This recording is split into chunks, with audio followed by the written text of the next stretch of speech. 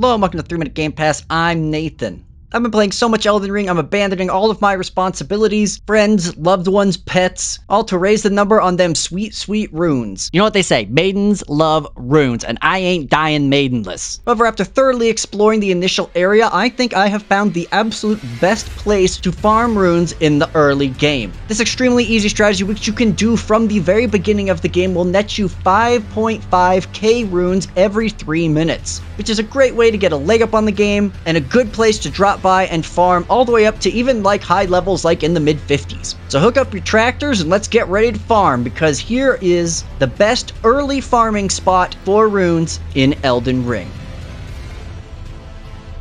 Okay, so the first thing you're going to need to do is go to the third church of Marika, which is here on the map relative to the starting location. You'll need Torrent though. It's a fairly easy straight shot. If you just follow this road down and then back up, you will land there fairly easily. You'll know you're in the right spot because it's overseen by His Holiness Big Ugly Ass Troll. This is his congregation and you're gonna join it. So head on past into the remains of the church. Here there is a grace that is very easy to get, and in this bowl in the back you will find a chalice potion, which is basically a cook your own meth style of potion in the way you want. Moving left to this statue, you'll get a cup of delicious waifu tears. This will increase your Estus/potion potency, which will heal you more. Now from there, you want to head forward and then to the left near the back of the church. You will be hopping over a couple of rocks and then into the pond down here. Based on the color of that water, try not to think about how many diseases you are now walking through. Congrats.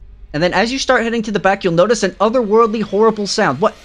Oh, Timmy, you left the portal to hell open again? Right next to the church? How could you do this? Oh, Timmy, how could you? Do you know how much the Doomslayer costs to hire? Well, whatever. Anyway, let's just hop on through this portal and we'll enter our new area and our farming location. All right, now we're here at Dragonboro, which is all the way up here on the map. As you can see, it's still technically in the first quote-unquote area, I suppose, but this is where you're gonna go. You can actually walk here, but I don't recommend it. This is much easier. Anything to avoid going through Florida. When you appear here, you want to carefully turn around because, oh my gosh, yep, that's a big birdman. That is a big birdman. You know what? We are friends with the birdman, so just leave him to do his, fun and entertaining task of standing there and continue unnoticed.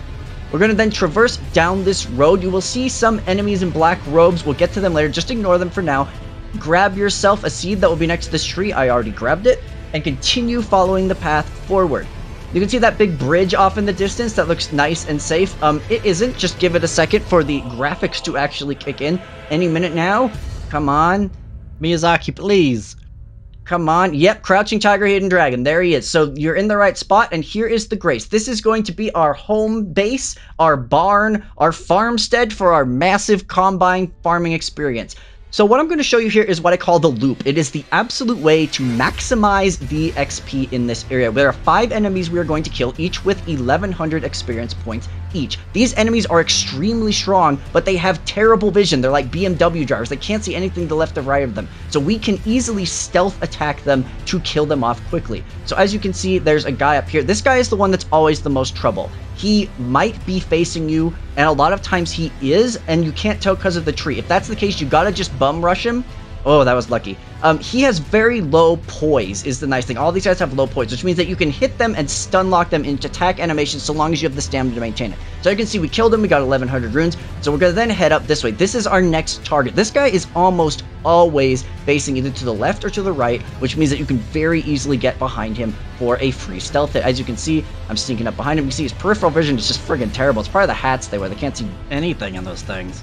And then you boom, and you bam, and he's dead. Now, these guys have about 1100 HP. My character that I'm doing this with, my Spellblade mage guy, is much stronger than my other character, so he can one-shot them from behind. You probably won't be able to.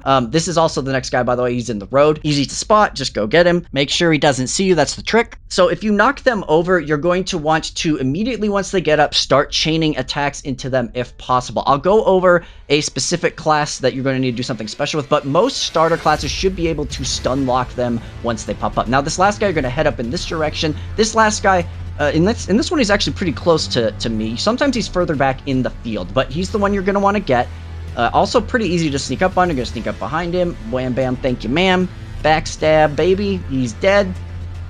Another 1100 runes. This has been super easy. And then the last guy is in the field down here. He's kind of in that white part you can see. There's like some grass that's kind of whitish. This guy also can be a problem. Sometimes he doesn't face the way that I want him to face. But this time we're lucky, so we're just gonna boom and bop. And he is dead. So now, and yeah, even dropped his armor. His armor is actually, armor actually isn't terrible. It's like medium strength armor, and it's not super heavy. I think it looks really cool, but you know, you can always just sell it for the runes. So that's the loop. We're just gonna head back to the rune and reset the area and then just run it again. There are definitely more enemies in the area. However, I like this loop because it circles back to the grace so we can cycle it and just do it again and again and again. And you're not going too far out, so if you do get killed or something bad happens, you can easily go grab and recover your XP. And again, it only takes about 2 to 3 minutes to do this loop every time, which is an exponentially high number of runes. So while we're watching me do this again, I'm gonna give a couple tips and tricks on this. First of all, something I didn't know until later is that if you crouch and hold B or square, I guess, on the PlayStation, your dash button, you can do a really fast stealth walk. And as far as I can tell, this does not affect your visibility. Whether you're going slow or fast doesn't matter, so you might as well always go fast. This can let you sneak up behind people really quickly and get what you need to do and speed up this entire process.